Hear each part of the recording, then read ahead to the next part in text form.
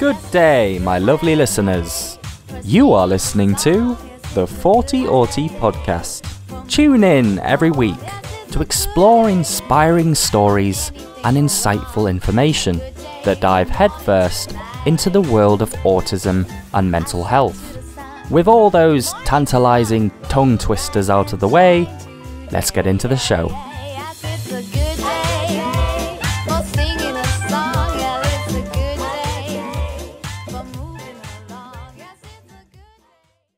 Good afternoon, Thoughty Auti listeners.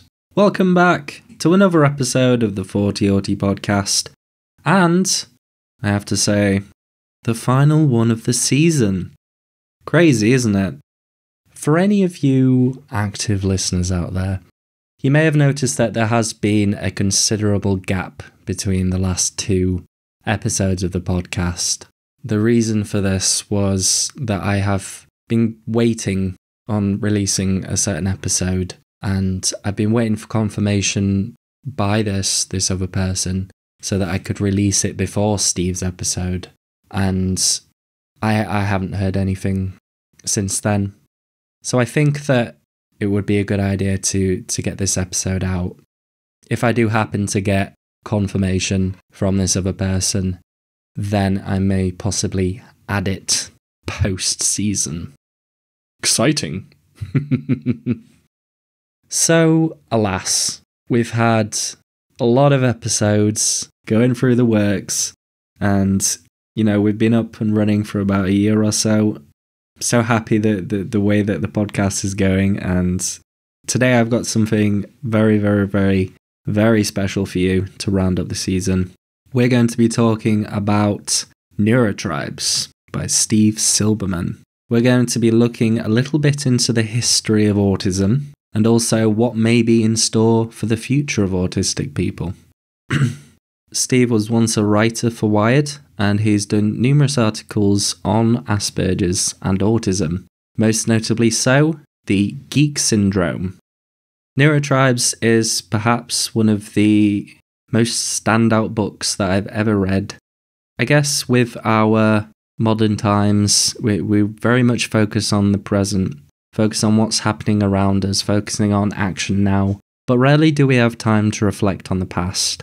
And for me, Neurotribes has been something really special for me because I didn't really have a good framework for how autism was in the past and the sorts of figures that really made quite a big impact on society. Steve's work on Neurotribes has been highlighted in many UK and US newspapers and media sites, including The Guardian, Forbes, The New York Times, all of those really high-profile media organisations. Although not autistic himself, he has poured his heart and soul into the creation of Neurotribes, and yeah, I'm utterly dumbfounded that he's decided to come onto the podcast. Anyway, how are you doing today, Steve? Great. I'm very, very glad to be here with you. Thank you so much. It's actually a beautiful day in San Francisco, which is nice. Where are you geographically? I'm in the UK. So the weather at the moment, it's very temperamental. It's very up and down. It's sunny, then it's rainy, then it's cloudy. Makes it very difficult to organise those outside social events. Oh, yes, exactly. Yep, absolutely. Well, yeah, I can't wait to get back to the UK. Mm-hmm. I love it there. I have many friends there. I even have many autistic friends there by now. And there are various groups that I've met with there. Yeah. I went to a great autistic run autism conference. It was run by a group called Autistic UK in Manchester a couple of years ago. And it was probably the best autism conference I ever went to. You know what? One of my friends, Vicky, is an autism advocate, and she always raves about these conferences in Manchester. Yeah. And I should really go to one, considering how close it is to where I live. And the fact that I do actually know quite a few people in Manchester. Yeah, if I ever get invited back, we should have tea or go to a pub or something. That would be really cool. If one can do that. Maybe outside in the drizzly UK Yes. rain. Exactly. Yes. Well, there's been a few updates since we last spoke. And I think one thing that you mentioned to me during our pre-chat was that someone that you knew sort of developed this book called A Cure for Darkness, which I believe was kind of going into the history of mental health. And I was really excited to read it, but I usually listen to a lot of my books. Yeah. 'Cause for some reason, I just find it really difficult reading books. I like to do other things while I'm listening to a book. I find it quite difficult to sit down and flick the pages and get into a rhythm. And so I looked up to see if the book was anywhere else. And it's on Audible now. Oh, good. So I was very happy about that. I'm definitely going to be reading that at some point. Yeah, that's Alex Riley's book. And it focuses specifically on the history of depression and its treatment.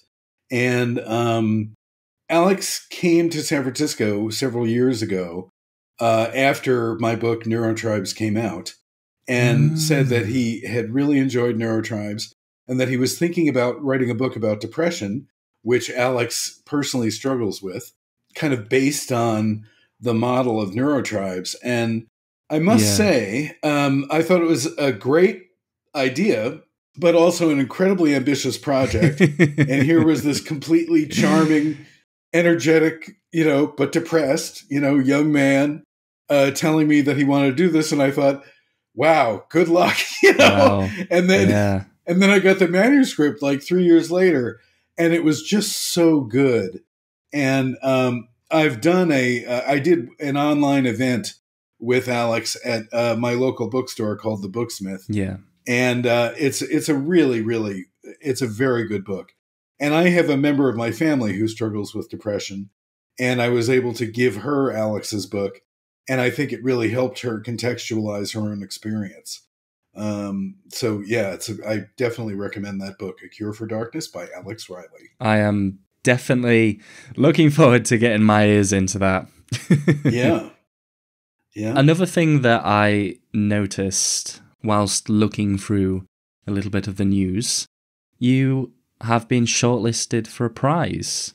I believe the Samuel Johnson Prize. Yeah, I was not just shortlisted, I actually won the prize. Brilliant. I'm so glad. And it was it was the very first science book in history to win the Samuel Johnson Prize, which is now called the Bailey Gifford Prize. Yeah. And it was a complete surprise to me, I must say.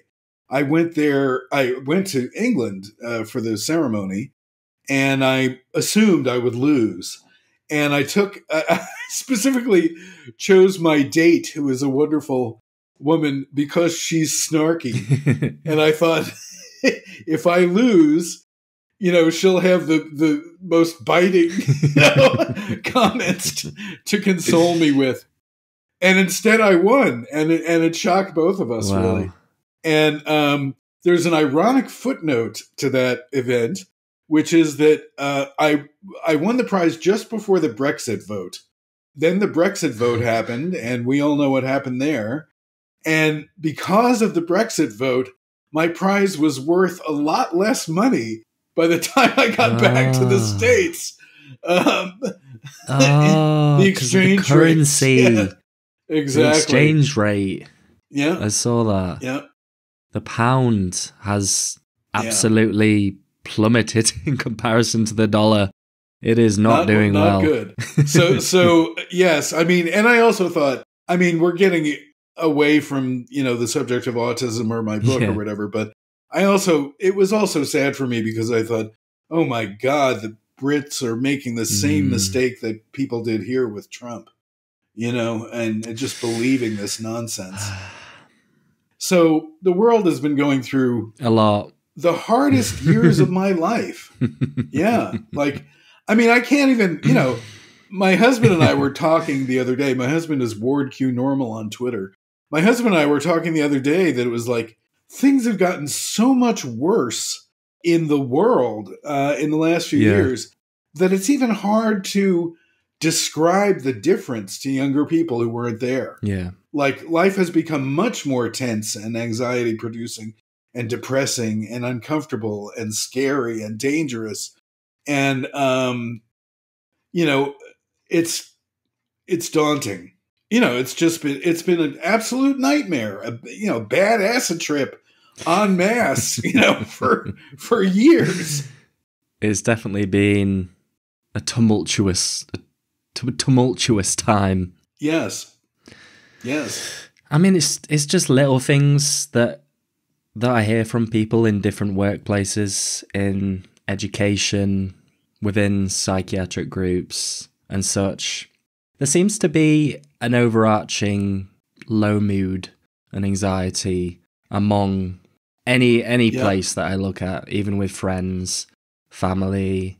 I think all of this has affected us more than we think, and we can see it.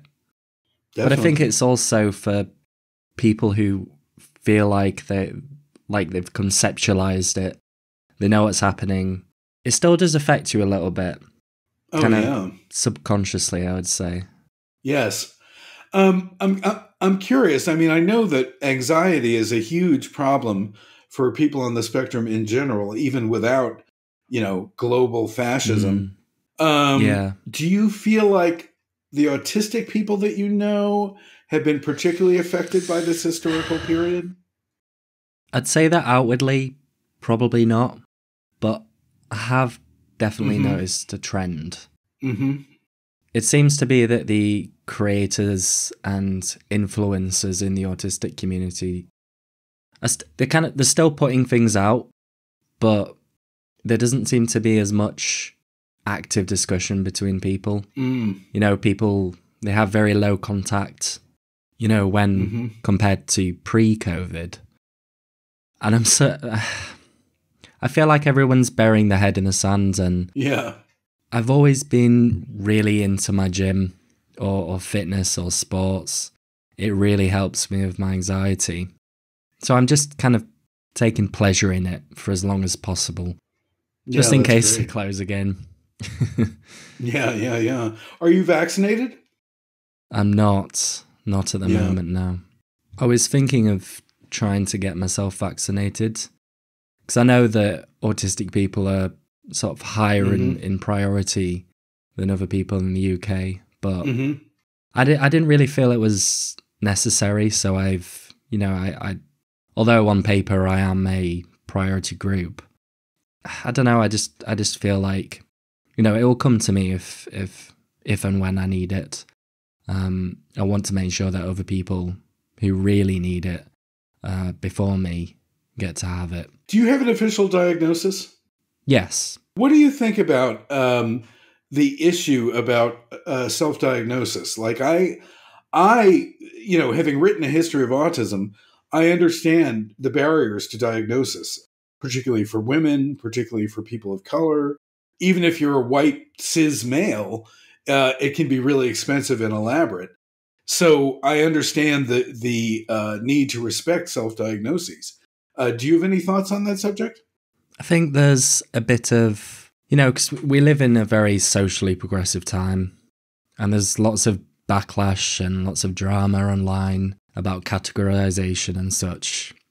And I think people lump autism into that. Autistic people self-diagnosing into that too much.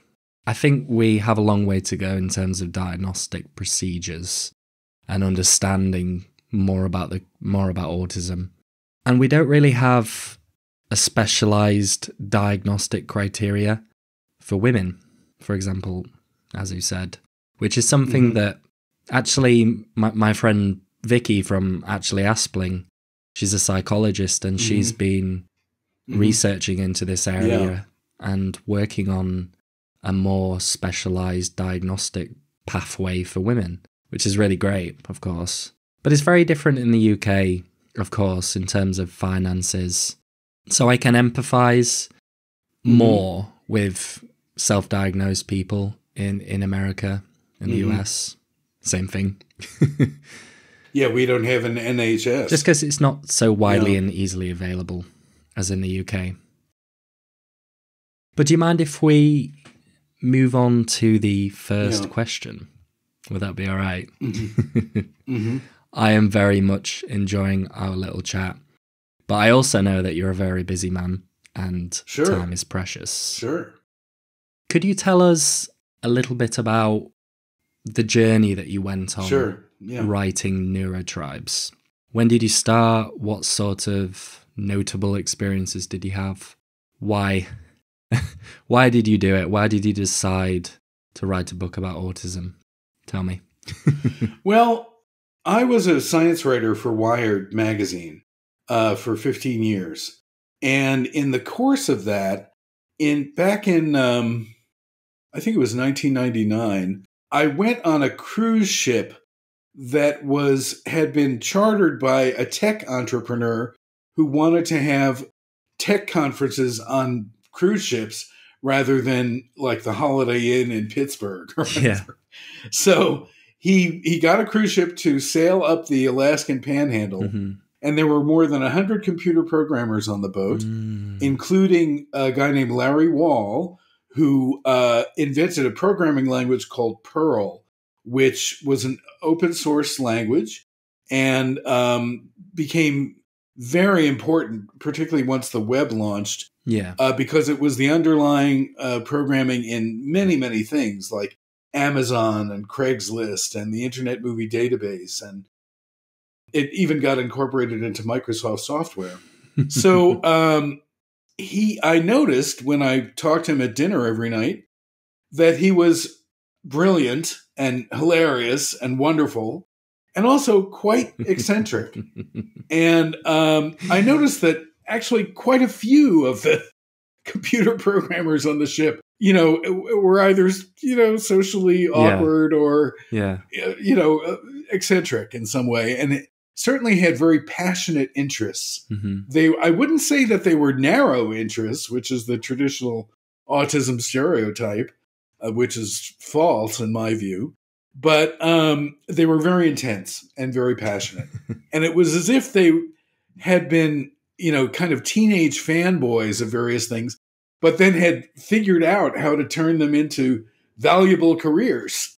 So as I was coming back into port on the boat, I asked Larry if I could interview him at home in Silicon Valley. And he said, yeah, sure, but I should tell you, we have a profoundly autistic daughter. And what everyone forgets, because it was so recent, but the world has changed so much, is that back in 1999, autism was considered very, very rare. Estimates of its prevalence were something like 1 in 10,000. That's crazy. So even clinicians who'd worked with autism for decades thought that autism was rare. So when he told me that he had an autistic daughter, it didn't really register.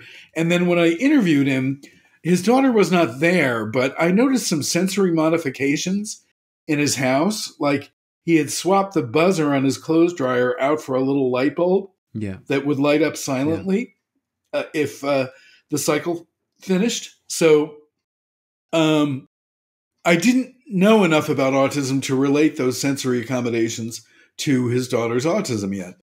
But then about 6 months later, I was writing another article for Wired about a woman in a family whose father had built the first computer in the Middle East back in the 1940s. So another technologically very adept family. Wow. And I said, I asked her if I could interview her sister. And her sister said, yeah, we should tell you, we have a profoundly autistic daughter. And I thought, God, that's funny. It's Groundhog Day. Right, exactly. And so I was sitting in a cafe in San Francisco, and I told that exact story to a friend of mine. And a woman at the next table said, oh my God, do you realize what's going on? And I said, what's going on? And she said, there's an epidemic of autism in Silicon Valley. Something terrible is happening to our children. So I heard like the chords of doom on the soundtrack, Yeah. And because I was a science writer, I thought, well, that sounds scary, but I wonder if it's actually really true, So I went on to do an investigative piece called The Geek Syndrome, which got published in Wired in 2001. Right after I turned it in, 9/11 happened. So I figured no one would ever read it, really. No one would care. Of course. You know? Yeah. And what I focused on was not what everyone in Silicon Valley was telling me about vaccines or Wi-Fi or silicon from the computer chips getting into the water supply. You know, everybody had these BS theories, you know, really. And they've been, you know, consulting Dr. Google or whatever. Or Dr. Alta Vista maybe at the time.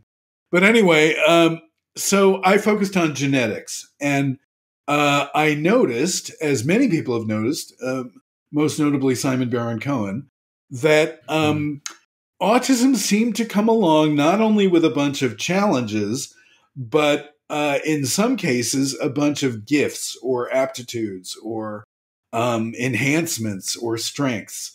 And they were almost never discussed. The aptitudes and strengths of autistic people were almost never discussed except as a sort of curiosity about, you know, a particularly small group of autistic people who were called savants. And they would, you know, be praised for truly amazing feats, I must say, like remembering what the weather was, you know, on a particular afternoon 30 years ago. So like Rain Man would be typical savant in, right, in exactly. most people's minds. Right. And although what people, as I examine in my book, what people forget about Rain Man, I mean, it's like everybody now is like, oh, Rain Man, oh my God, that was a horrible, you know, movie that launched this autistic stereotype. Yes, it did, but it was also the very first time that an autistic adult was depicted on screen. I completely agree with you. Most people, even in the field of autism, didn't know that autistic adults existed, really. So in that sense, it was a very groundbreaking film. And Dustin Hoffman's performance was based on the lives and behavior of really, you know, real life autistic people. Exactly. Yeah. One of whom I met, Mark Rimland. But in any case, so my article came out and it was not ignored, actually. And the amazing thing about it was that for 10 years, almost every week, I got email from people who'd read it saying, oh, I really recognize my own grandfather who used to talk about World War II all the time, or I really recognize my brother, or I really recognize myself. Familial genetics. But also they were talking about problems in accessing basic services like healthcare, you know, before Obamacare or the American, whatever it's called, the ACA. Before Obamacare, you know, it was very difficult to get healthcare in America. So I realized that while the world was talking about, oh my God, there's an autism epidemic, which by the way, there wasn't, and there never was. And oh my God, it's vaccines. Oh my God, it's Wi-Fi. That was all bollocks. And what I figured out was that the reason why people thought there was an autism epidemic was because of a chain of events in autism history that is the plot of Neurotribes, basically. Yeah. So the more that time went on, I kept seeing articles, like even in kind of major newspapers like the New York Times, what, you know, the increase in estimates of autism prevalence are a puzzle, a baffling enigma. We do not know why. And I, you know, after a while, I was like, why don't we know why? We have scientists. Why can't we do studies on this? You know? Yeah. And then if you know, some people did the studies, you know, and it was like, well, no, actually vaccines don't cause autism. And well, no, actually there isn't an autism epidemic. There's what I like to call an epidemic of recognition, like undiagnosed autistic people are being seen for the first time. And so I thought, well, somebody has to try to fix this because it's causing not just a tremendous amount of misconceptions and, you know, great unhappiness and shame. You know, I read anti-vaccine parents posting about how the day they ruined their child's lives was the day they brought them for a measles vaccine, you know, and now, and now, by the way, it's okay. You know, with COVID, we can have The level up autism. Right. Power up. Yeah, exactly. But, right, I was just going to say, I mean, now with COVID, we see really the hellscape that the anti-vaccine people are I mean, they're literally murdering people by trashing vaccines. So in any case, so I wrote the book. It took much longer than I thought it would. It was difficult financially. I was no longer writing for Wired. My husband supported me in San Francisco on a teacher's salary, which is not easy. I sold a bunch of Grateful Dead CDs, to buy cat food. That literally happened. So you poured your entire being I did into this project, this Neurotribes. And I did become obsessed, like they say. And, and then it came out, and the whole time I was writing it, I thought everyone would hate it. I thought the anti-vaccine people would hate it because I was not just saying that they were wrong, I was showing why they were wrong. I feared that autistic people would hate it because I'm not autistic. And so it was like, history of feminism written by a man, or something. I do understand. Yep. I think it's an issue, I guess, with anything that is sort of based on group dynamics and about certain groups or categories of people. Yep. Especially in these times, we tend to be very cagey about letting people in and letting others' voices be heard. Right. And I understand that completely. I'm gay. If someone had written a homosexual, a history of homosexuality or something and had been straight, I would have been like, really? Okay. I mean, I would have read it before trashing it, which I didn't always get the courtesy of. Yeah. But I completely understand. And if anything, my book is testimony to why autistic people are skeptical of neurotypical views. It goes into great depth about that, actually. And neurotypical people have done, I mean, my book is practically the history of mistreatment of autistic people, really.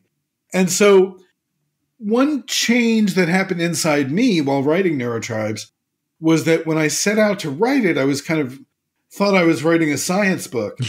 And by the end of it, I felt like I had written a journey towards liberation of a group of people, of a minority of people who were finally able to see one another and talk to one another and organize. Yeah. So I went through that change too. And I was very, very happy when I showed the completed manuscript to some of my autistic friends like Ari Neeman of the Autism Self-Advocacy Network here in the United States, and got the thumbs up. And eventually, ASAN, Ari's organization, gave me Ally of the Year award, which was a big relief. Yay! So you're that in the was club. Good. You're in the group. Yeah, sort of. I mean, you've got a honorary autism diagnosis. Thank you so much. But yeah, no, it's funny. Something that I mention sometimes is that when I tell people that I've written a history of autism, the first question that I usually get is, "Oh, do you have an autistic child?" And I think that's a funny comment because it's as if no one would ever write, I'm a science writer. It's like, I don't need to have an autistic child to be interested in autism, People get obsessed with it. It's on the surface level, it appears very simple and plain and, it's a disorder. Right. But as soon as you get a little bit below the surface, a little bit behind it, I've seen it particularly with a man called John Offord, who's started off his own podcast, and I think you've actually been on that in the past. And he initially was going to do his podcasts around sort of mental health and mental disorders, but after interviewing me, he started to invite other autistic people on, and people who are sort of big names and researchers in the world of autism. So I think after a while, the shine of it really does come through as soon as they take that leap into understanding and getting interested in that topic of autism. Right. And one thing that I've tried to do very, very deliberately is to foreground autistic voices in the social conversation about autism. Brilliant. And I've done that by like, okay, so a few years ago, or a couple years ago even, really, I got a manuscript in the mail from the mother of a 15-year-old in Wales who told me that her son had written a book. And I thought, oh, her autistic son, So I thought, oh, how sweet, I'll read this book. And I started reading the book, and after about halfway down the first page, I thought, oh my God, this kid is like it's like the best literary debut I've read in years. This kid is like a young Oliver Sacks, and it's Dara McAnulty, and the book was Diary of a Young Naturalist. And I've seen that, when I read it, and when I read it, it was like getting it was like hearing the Beatles, in a club in Hamburg, Germany or something, and saying like, these guys are going to change the world, And so I literally like wrote back like, your son is a genius. That's what we like to hear. And now kind of like the whole world knows that Dara McAnulty is a genius. Yeah. And he basically swept the British Book Awards. He got I think he got more awards than I did, really. And he deserves it. And he's just an awesome young man. And I hope to interview him actually again about his book because it's coming out in the States. But if you have not read Dara McAnulty's Diary of a Young Naturalist, list of you should audiobooks. It's awesome. And also, I make an effort to, it's not like I'm, a big effort. I just do it a lot, is retweeting autistic perspectives on current events. Like when the lawyer of the,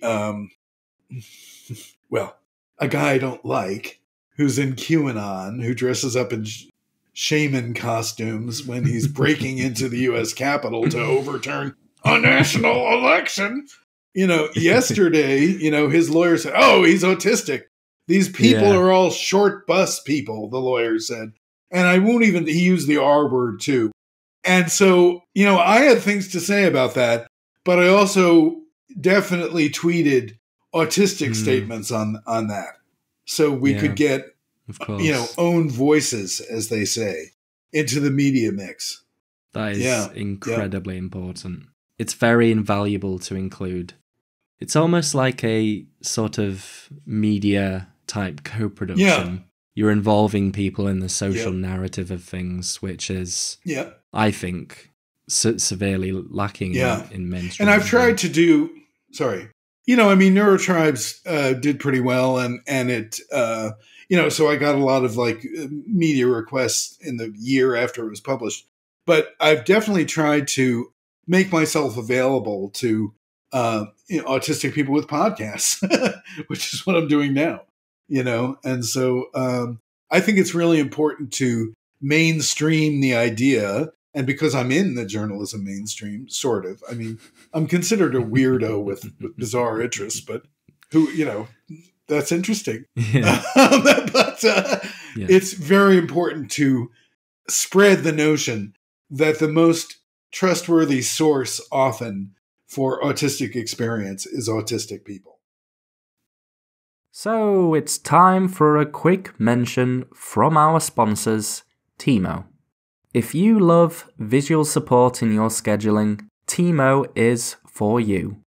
The app was designed for people with ADHD and autism and helps empower users to schedule visual routines that work. Users say that Timo can help reduce stress and support executive function, which are both two things that I struggle with myself. Learn more at www.timoapp.com or just type in TIIMO into your search bar. Anyway, let's get back into the show. So, Neurotribes explores the importance of autistic figures in history and the way that autistic communities have grown in the near present. And, of course, the possibilities for the future place for autistic people. Yeah. I guess the issues that I've personally researched and focused around is the scientific literature, the here and now, the present, the issues in education and social care. Mm-hmm. One thing that really struck me about Neurotribes is that it gave me a really great understanding of the history around it, and that really helped me frame autism.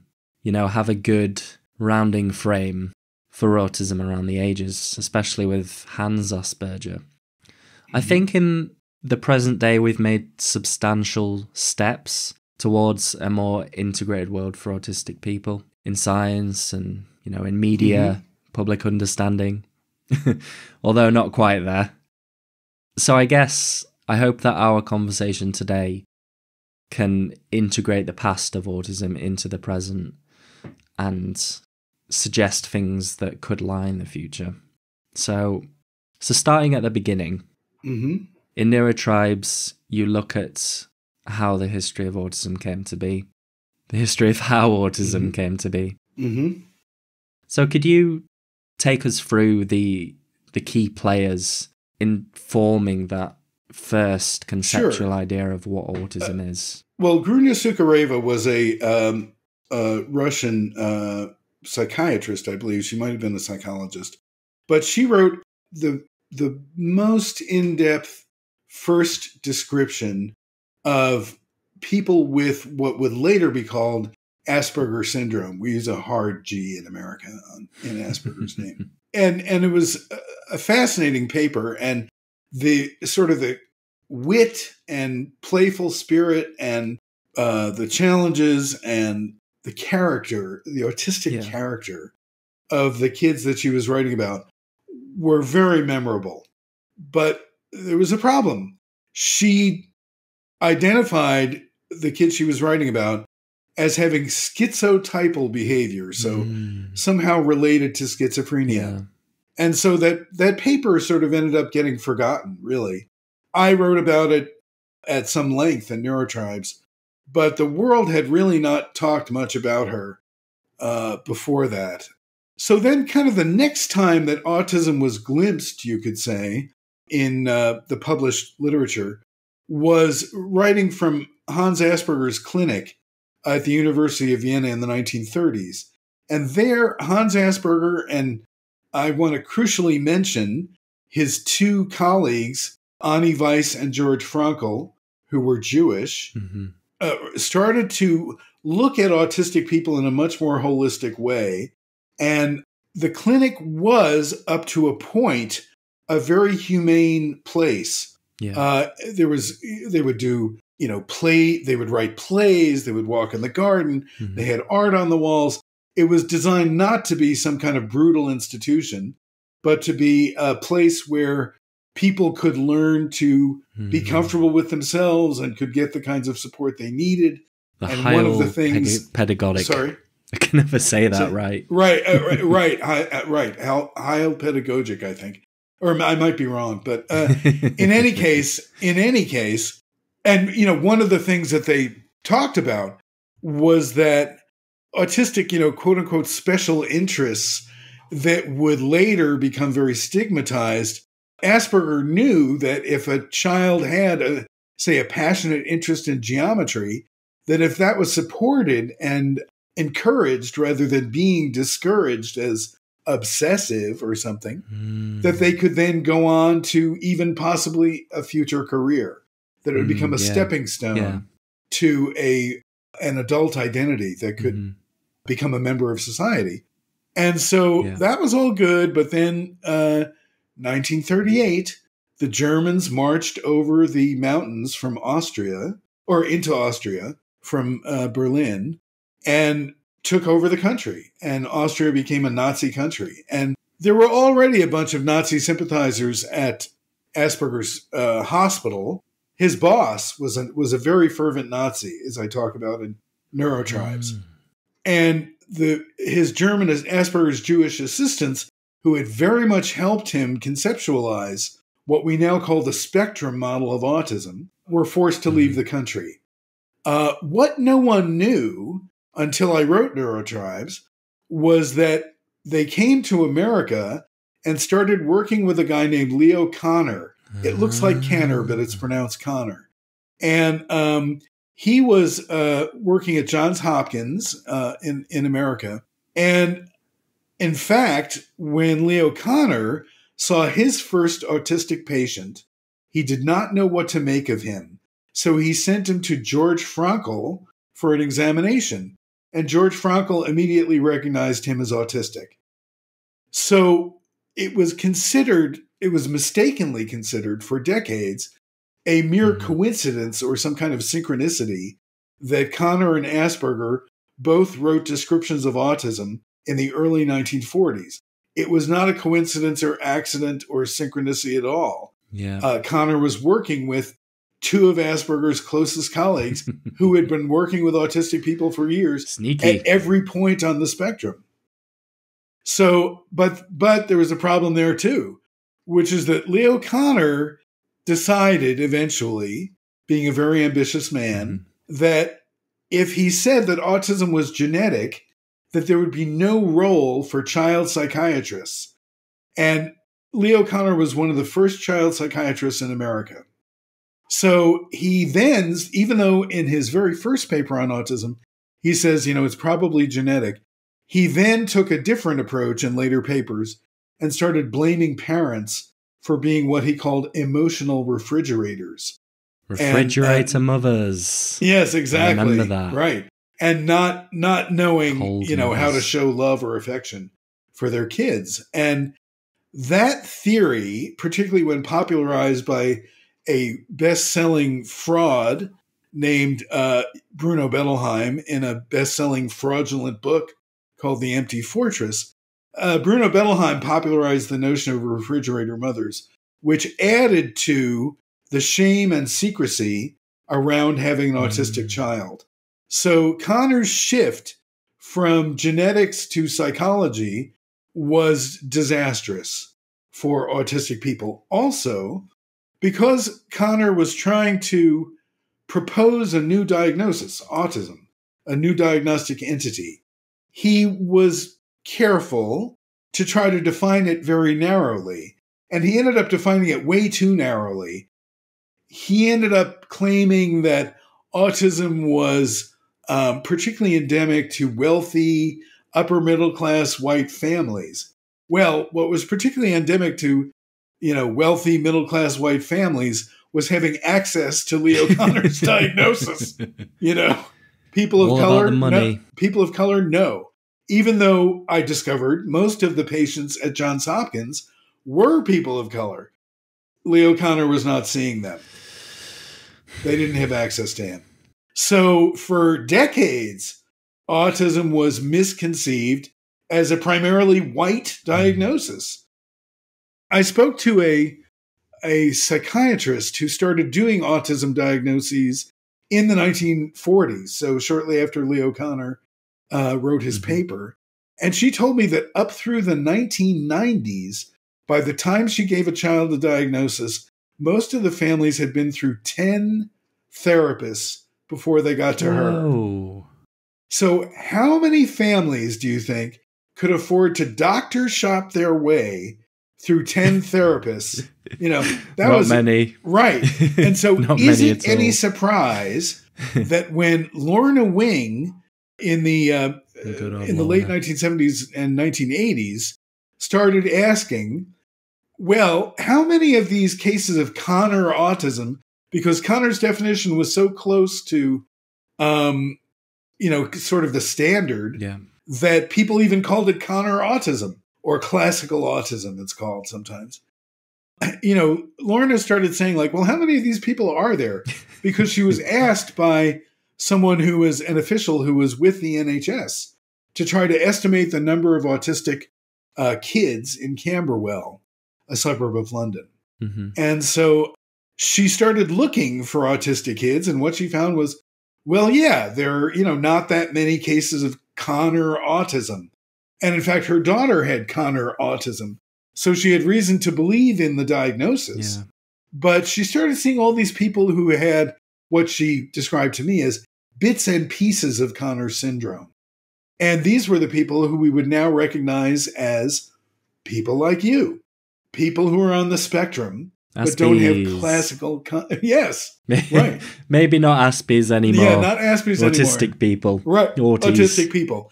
She saw the spectrum, and what's interesting is that Asperger had definitely seen this. Asperger and his Jewish colleagues had definitely seen the spectrum too, and in fact, in internal communications between themselves, they called it the continuum. So the continuum or spectrum was something that was known about autism as early as the 1930s, but that information got lost. Why? Because no one wanted to read articles in German journals right after World War II. And Leo Kanner was Jewish, and he especially, like there are people who say, well, maybe Kanner didn't read. Yeah, German was his native language, by the way, or one of his native languages. So yes, he was definitely reading that particular journal, but he did not mention Asperger until very late in his career. And I suspect it's because he suspected that Asperger had Nazi ties. That's crazy. It's a really cool connection. Yes. It makes a lot of sense. Yes, it makes a lot of sense. Did you figure out that yourself? Like, through your research and such? Yes, I figured all that out myself. Wow. And wow. Something I want to point out is that it's become, quite popular to reject, the label of Asperger's or to reject Asperger as a Nazi collaborator. I'm not even going to address that directly, although there are things that are not widely known by the world that someday will be known. But here's one thing that is absolutely inarguable. Asperger's Jewish colleagues were not Nazis. And needless to say, they were forced to leave the country because of the Nazis. And they were key in developing Asperger's concept of the spectrum. Or you could really say the concept of the spectrum was developed by not just Asperger, but also George Frankl, Ani Weiss, and other people. And there was a memoir written by a boy named Hansi Buston, who was a Jewish boy who was hidden in the apartment of Joseph Feldner, another of Asperger's closest colleagues, through the war. So you can imagine the danger that Joseph Feldner was putting himself in by having that boy hidden in his apartment. And not just hidden, they would occasionally go to the opera, in fact. And after the war, Hansi Buston wrote a memoir in which he described the anti-Nazi resistance within Asperger's clinic, which obviously included Joseph Feldner. That has all been washed away. That's crazy. I understand, very much because I mapped out the horrible Action T4 that the Nazis committed against disabled children as a practice run for the Holocaust against the Jews. So I'm not, dismissing that at all. It's horrible. It's one of the great crimes of world history against humanity. But if we're throwing away the insights of Asperger's Jewish colleagues to get rid of Asperger, I think that's premature. Certainly if we're throwing away the concept of the spectrum as somehow a Nazi idea, I think that's terrible. And one of the books that is, I really do. If that's the history behind it, then I encourage anybody who's listening.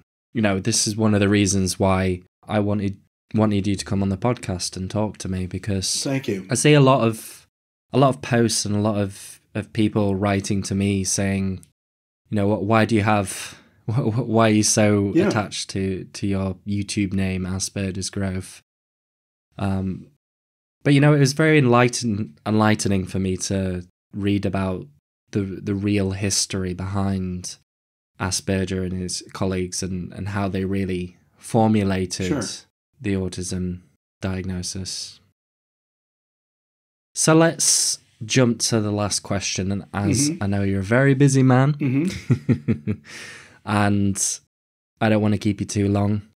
So we're currently in an era of social progression, putting more and more emphasis on diversity and inclusion each and every day. What do you believe lies in the future of autistic people and neurodiversity? Do Do you think there's many challenges that we need to Yes, overcome? there are many challenges. And, you know, one example of things that are, okay, I have a basically optimistic view. Good. At the same time, I very much recognize that I don't think that the time that we're living through is an undeniable story of progress, because there are also terrible things happening. Yeah. You know, for instance, the treatment of not just autistic, but other disabled people in the COVID-19 pandemic, like, you know, who's going to get the vaccines? Who gets the care? Who gets the do not resuscitate orders, you know, when the person becomes sick? You know, I must say, you know, it's awful. You know, having just written a book about eugenics, you know, 5 years ago, in part, I must say it was quite shocking to me how quickly even sort of, you know, reasonable, you know, moderate people immediately embraced eugenics. You know, it's like, well, we have to save the healthy people, you know. These people have pre-existing conditions. They're not really dying. Depressing. You know, it's very demoralizing. Right. So that's terrible. But what's good? What's good is that companies are really starting to understand that they need to make accommodations and create support systems for people on the spectrum, not to be nice, not for charity, but so that their businesses will do better and make more money. And, you know, so their stock prices will go up because people who are neurodivergent have valuable insights and see problems from angles that nobody else can see. And so if you have neurodivergent people on your team, it will be a more effective team. And this is not just some liberal fantasy. This has like been shown over and over again. And so, you know, and these are very concrete things that can be done and that are not, you know, will not require changing the entire world to make them happen. I was recently asked to give a lecture to a company about what kinds of accommodations would make it easier for autistic people to feel comfortable in employment there. Yeah. And so I asked a bunch of autistic people for their suggestions, and they're very, you know, they're kind of very basic common sense things. Let me, I'll just read a couple. The standard interview process is basically a list of things that many autistic people find stressful or struggle to do well. Yeah. Look the interviewer in the eye. Strong handshake. Sell yourself. Be a real team player. Rethink interview. Oh, those social things. Rethink interview and onboarding processes to get beyond the notion that you hire people like us. Like, that's what I hear all the time in Silicon. Well, we want to hire people like us. And, you know, they're usually like, you know, young white guys. You know what? I would love for the interview process to be to just write a short essay on why you should hire me. Yeah, that's awesome. Like, that would be so much better. For me, I guess I've done a lot of work on social presentation and communicating with the neurotypical people. Yeah, yes. So, you know, it's not something that I struggle with personally, but I know that many autistic people do struggle. Yes. In that environment, even neurotypical people struggle. And even with that, there is actually a lady who I'm going to be talking to called Marcel Ciampi. Oh, I love her. Actually, I've read her upcoming book. Yeah, she's awesome. She was talking about how I think it was Marcel. Yeah, someone that I know of, Marcel probably. Someone that's an activist for autism. Yeah, an advocate. Well, they identified a specific problem with the way that people are in companies are integrating autistic people into the workplace. Some companies are doing a lot of work in diversity, getting autistic people into the workplace. But the problem is that they're not training the managers, they're not training the team, they're not making them aware and making them or helping them understand autism. And so when they get into the team, they have all these really, really strong difficulties that quite often lead to a very low job satisfaction and possibly exacerbating a lot of the mental health issues. Yes. Oh, absolutely. There must be communication. And in fact, I was very encouraged when I talked to a company yesterday, a big financial company that is having me give a talk to their employees next week, actually. And they said, one thing that we really want to stress is that it's not just about getting the people into the building, that once they work here, that they have, peer mentoring from other autistic people on the spectrum, including managers, and that there are open lines of communication for feedback. Mm-hmm. Actually, I'll read 2 more because they're super good. Suggestions for making workplaces neurodiversity friendly. So-called open plan offices are often overwhelming for folks with sensory sensitivities. Create private spaces within offices or expand options for working remotely. And now because of COVID, we've all discovered, well, actually, those office teamwork exercises are not so important, I've already indulged in this within my new job. Right. And, in a sense, I'm working remotely right now, You are. So, one thing I like to say, it's like, sometimes I hear people say that, oh my God, there's so much change, and how can we possibly think about this? It's just so hopeless. This is what I point to. I have a wedding ring on my finger. When I was in high school, homosexuality was considered a mental disorder. It was in the DSM, the Diagnostic and Statistical Manual of Mental Disorders. If I had been found kissing my boyfriend, not that anyone would kiss me, at the time, because I was living in homophobia. Don't be so hard on yourself. But, if I had been caught kissing my boyfriend, I could have been thrown in a mental asylum and given a lobotomy or put in jail because homosexuality was also a crime. I am now very happily married to Ward Q Normal on Twitter, who is a gorgeous, brilliant, loving, wonderful, sweet man. And that happened in my lifetime. Be so happy. Oh, yeah. That happened in my lifetime. So social change is possible. You just have to keep working for it. I really admire the autistic struggle for autonomy and self-determination, and I try to support it as an ally in whatever ways I can. Thank you very much, Steve. Thank you.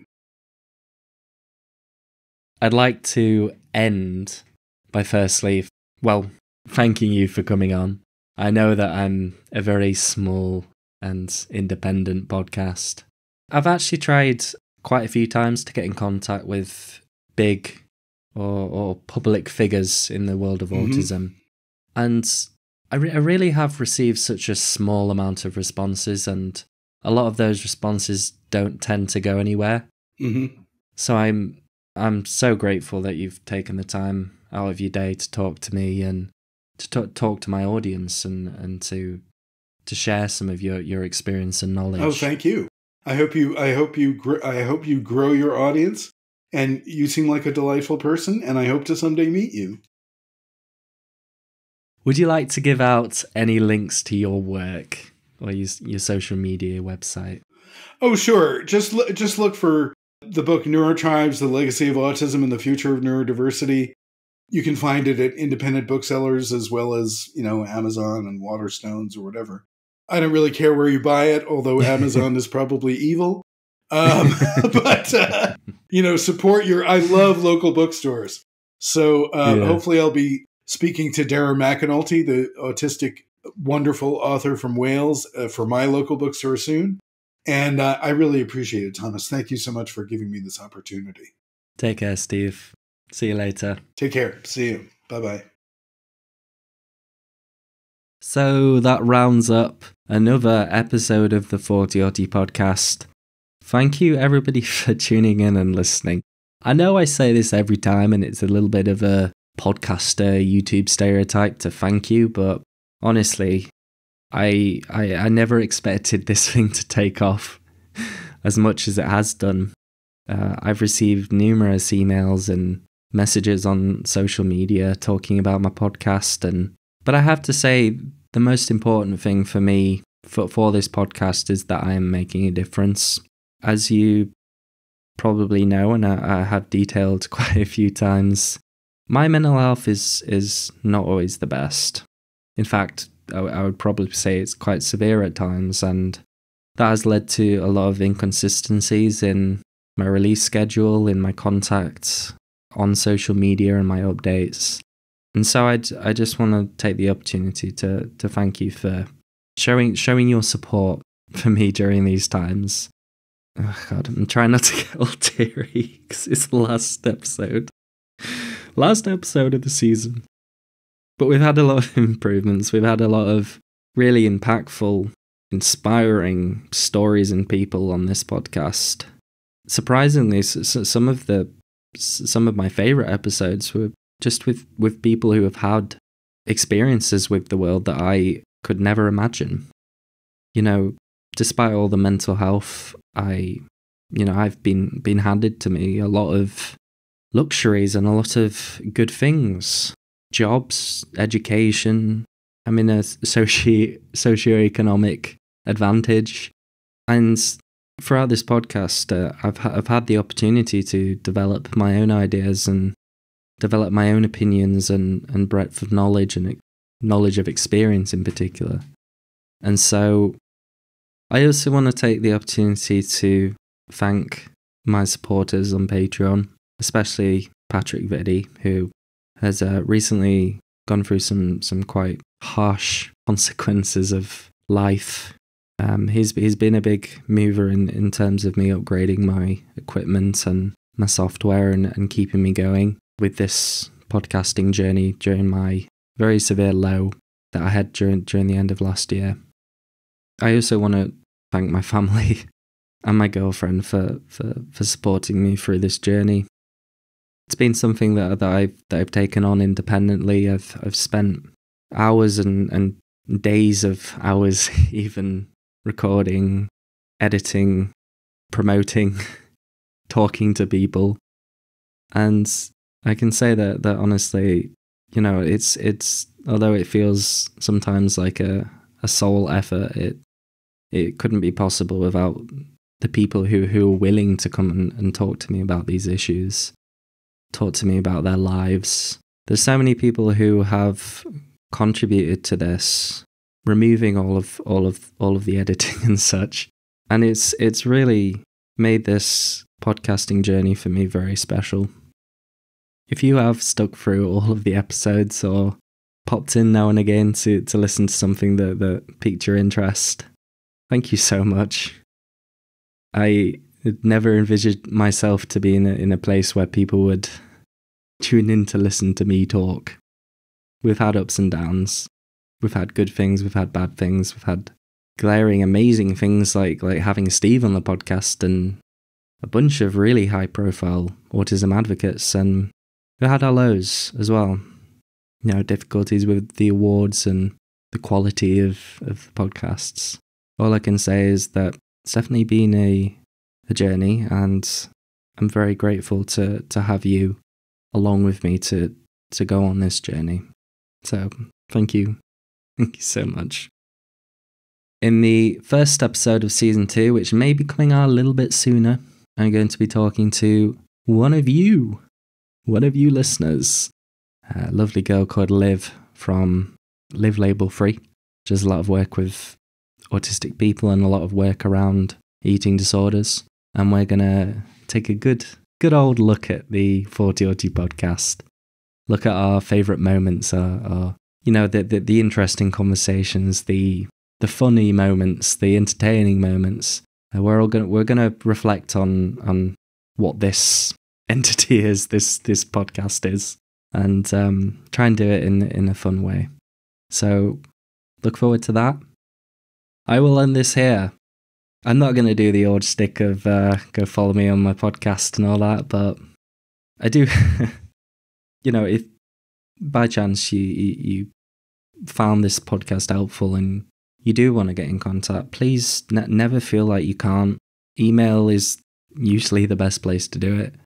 If you just want to share your thoughts, or if you want to be on the podcast and you want to share experiences, I'm always willing to hear people out, and I'm always willing to help spread those stories so other people can learn from them. In terms of the second series, you can look forward to another one, possibly in a bit of time, maybe the end of this year, maybe the start of next year. I'll be doing a lot more work on social media and on different platforms. I'm getting into doing some public speaking, and I'm hoping to promote the podcast to make it a bit more accessible to the world.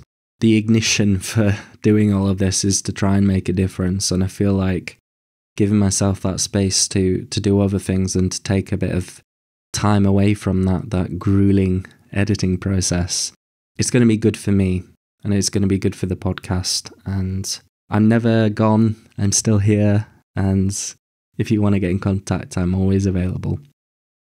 And yeah, as always, stay strong, keep learning, keep carrying on, keep trying to make a difference, keep living. We all have our own individual challenges, and we all have a difficulty and trauma and problems with this life, and it's something that, you know, a problem shared is a problem half.